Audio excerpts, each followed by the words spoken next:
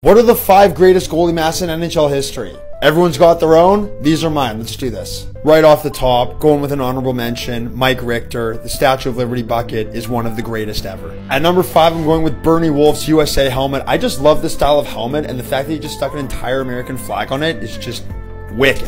At number 4, a bit of a controversial take here, but I'm going with Gary Simmons. The guy just had a snake going through the middle of his mask. Who does that? At number 3, I'm going with Eddie the Eagle. He had a bunch of different versions of this one, but on the gold with the stars, iconic. At number 2, I'm going with Gary Bromley. Could you imagine being on a breakaway and having to stare at that as you're about to deke or shoot? No thank you.